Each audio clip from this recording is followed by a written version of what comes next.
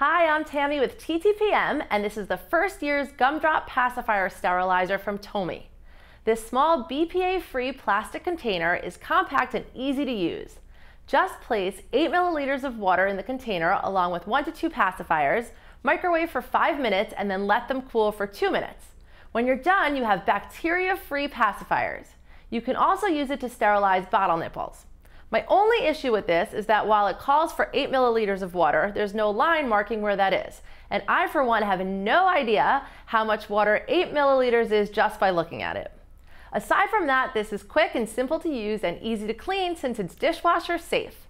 I always boiled water or used the sterilizer bags to sterilize my twins' pacifiers, but I like how this container doubles as a case to hold the clean pacifiers in your diaper bag.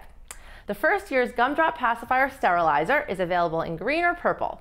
For more infant products, visit us at TTPM or download our free app, Shop for Kids, Buy Time to Play Mag.